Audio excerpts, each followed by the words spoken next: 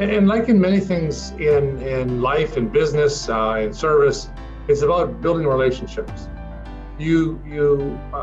may be, we're not in government, as you know, we're in opposition, so it brings, it takes more of a concerted effort to meet with ministers and portfolios that constituents have issues or concerns with, whether it be projects, infrastructure, whatever it is. But it's the behind the scenes relationship building, advocating for,